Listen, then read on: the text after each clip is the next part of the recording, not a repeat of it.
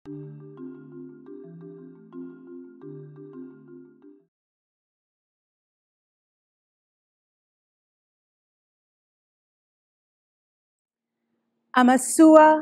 Amayuya, Amakeya. Do not steal, do not lie, do not be lazy. My grandmother whispered these words to me in Quechua when I was a little kid and I was trying to fall asleep at her house. She was telling me stories of growing up in the Andes in Peru. She was telling me words of wisdom that her mother used to tell her in Quechua.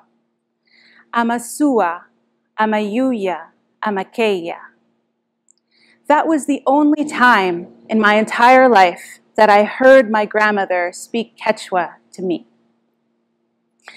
Quechua is an indigenous language spoken in South America, mostly in the Andes. It's still spoken by over 8 million people today. It has many different varieties, and some of them are fading away. But luckily, the language is still strong and vibrant. And today, if I want to reclaim my ancestry and connect with Quechua, I can go online and take Quechua language courses. I want to tell you a little bit about my family's story through the lens of languages, so you can see how our identities shifted over time. And looking at language is a nice way to look at cultural complexity beneath the surface. And in telling you all of this, I want to show you how I became attuned to linguistic diversity and why I decided to devote my life to documenting endangered languages. So my grandmother grew up speaking Quechua as her native tongue in the Andes in Peru, but she abandoned it around the age of 16 when she moved to Lima, the capital city of Peru. There, she worked as a seamstress and a nanny, and she eventually met my grandfather. They got married, and they had 4 kids. That's my mom in the center back row. My mom and her siblings grew up speaking Spanish. They did not learn Quechua. Spanish, also known as Castellano, the language of the conquistadors, brought from Spain by the invaders.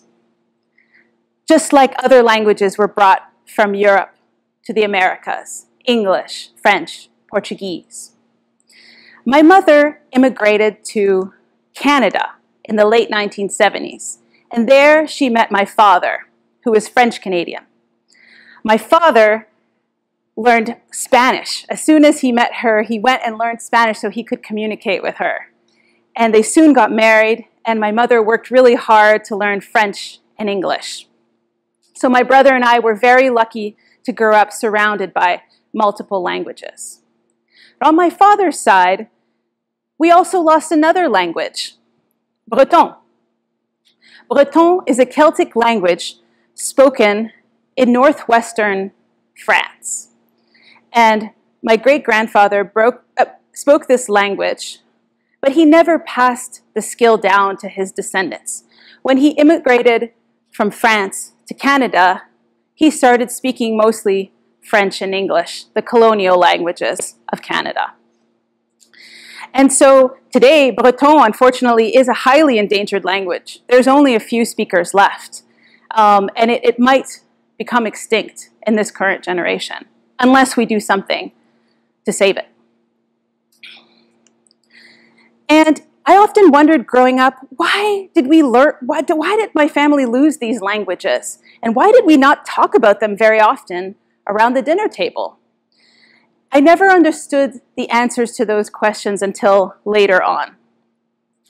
But growing up in a multilingual context was very beneficial because I had the chance to jump back and forth between different worlds that languages conjure up.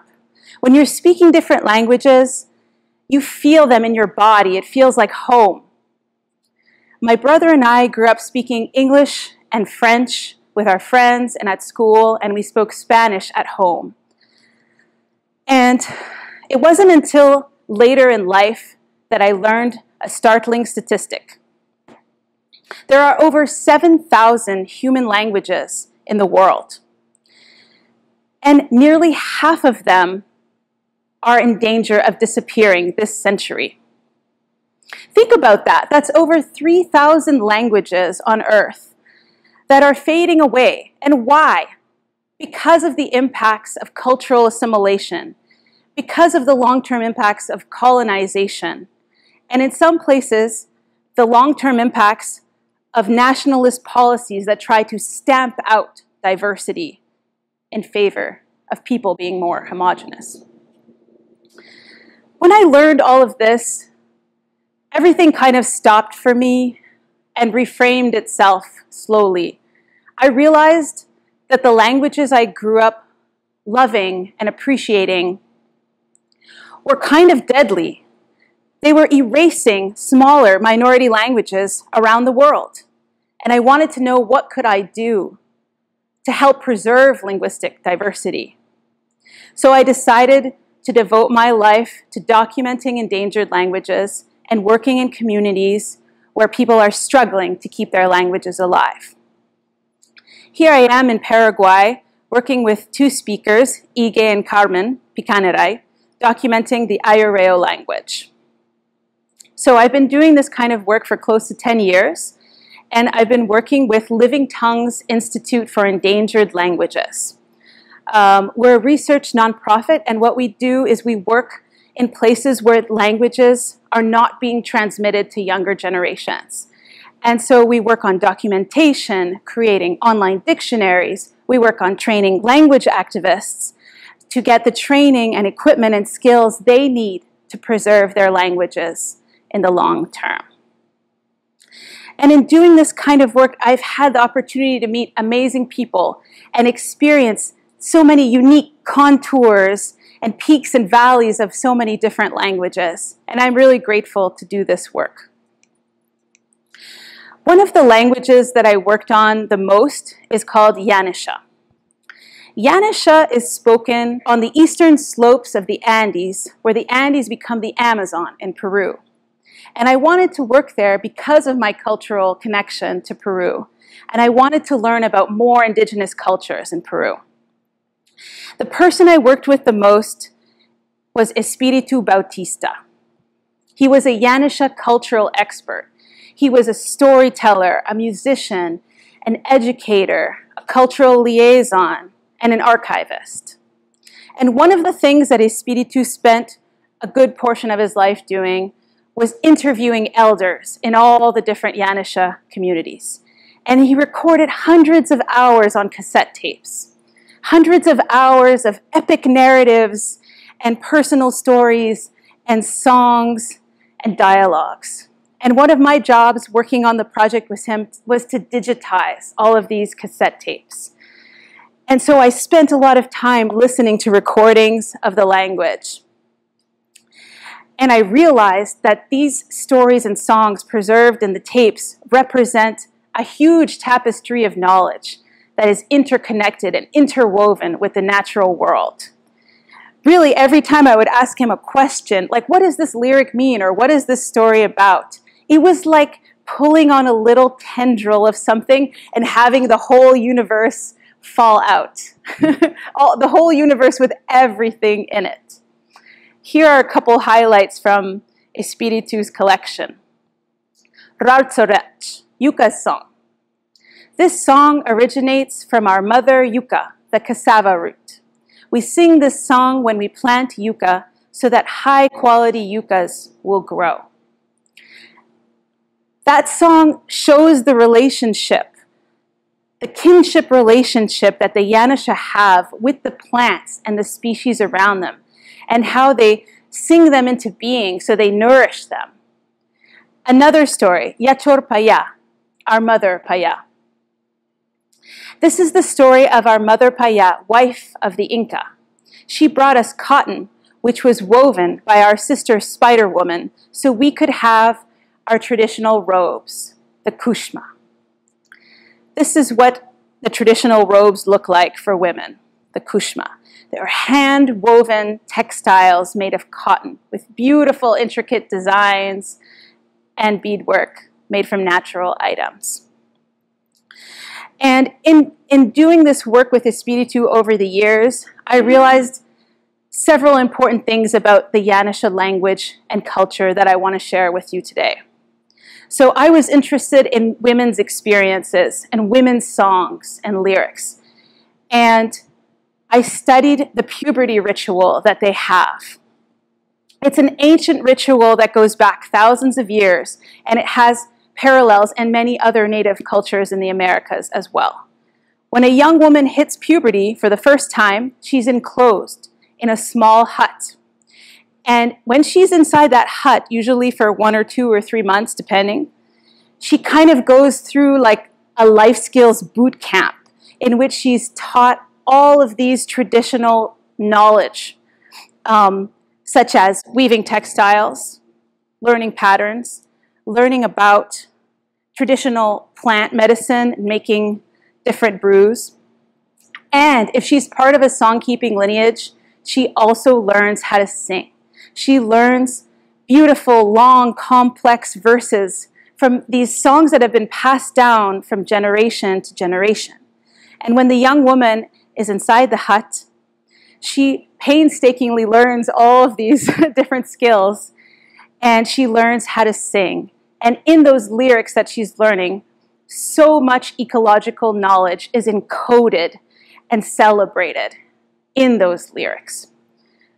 And this is a picture that was taken during one of the celebrations that followed the ritual. So when the woman comes out of the enclosure, there's a big community celebration, and many fun dancing. Lots of fun dancing happens. And so this is one of the pictures I took at one of the celebrations I attended.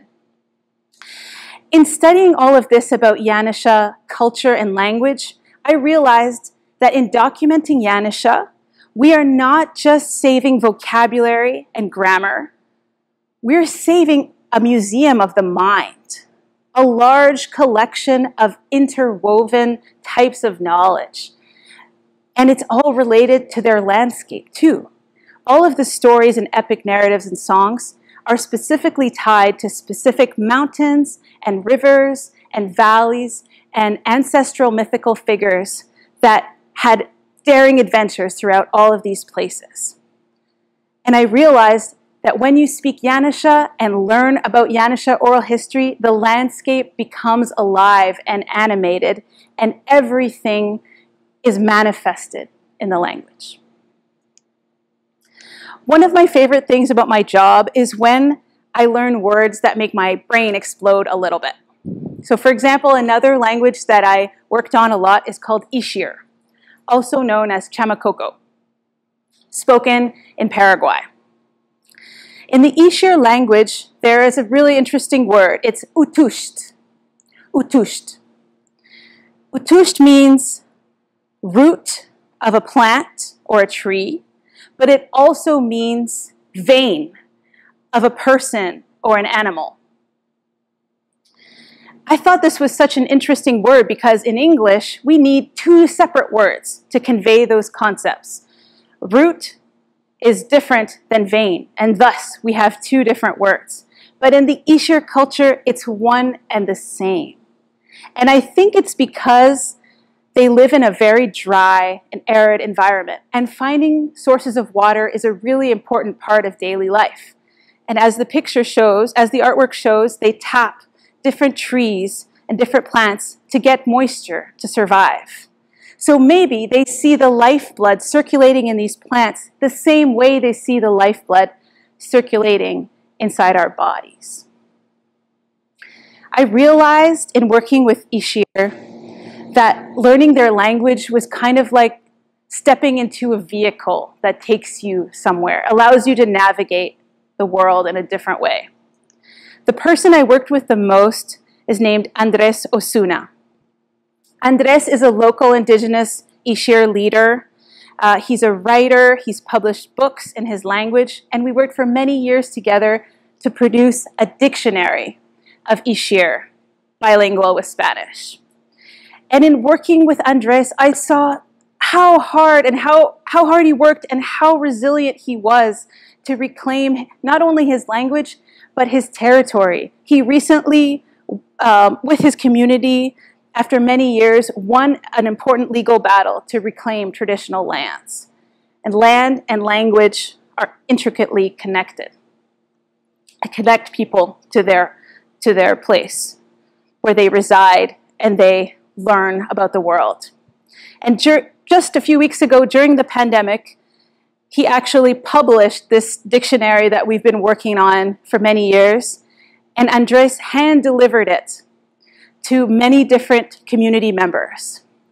There's about 500 speakers left of this language, and he went from community to bring the dictionaries to people so they could celebrate it in small little gatherings rather than a big launch, to be safe. In working on this project, I've really understood that the language is the way that shared knowledge can be woven from the past to the present to the future. It might surprise you to know that language revitalization is also happening here in North Carolina. At the time of colonial contact, it's estimated that there were about 25 languages spoken here in North Carolina, but many of them have unfortunately disappeared or were actively repressed through genocide and cultural assimilation and displacement. But several languages remain and are still vibrant today, such as Cherokee and Tuscarora and others. And in Hollister, North Carolina, in the Haliwa-Saponi Indian tribe, there are people working hard to reclaim the Tutlo-Saponi language. And so using documents and archives and recordings and linguistic analysis, Marvin Richardson and Matthew Richardson have been able to revive the Tutlo-Saponi language, even though the last fluent speaker passed away decades ago. And it's a great honor to work with them on their very first online living dictionary for Tutlo-Saponi, so that younger community members can access the language and have a presence for it on the internet. I want to leave you with a couple of closing thoughts about how you can work towards promoting linguistic diversity in your everyday life. Number one, look at your own region. Are there any languages that went extinct where you live? Are there any languages that are still endangered? And can you show support for them? Number two, look at your own ancestry. Are there languages that were lost? Do you want to reclaim them? Maybe learn some poems or songs? Go online, see who else is speaking these languages? And number three, when you hear a language you don't understand, don't approach it with resentment or hostility or guilt. Approach it with curiosity and compassion. When you hear other languages, listen with love and not fear. Thank you.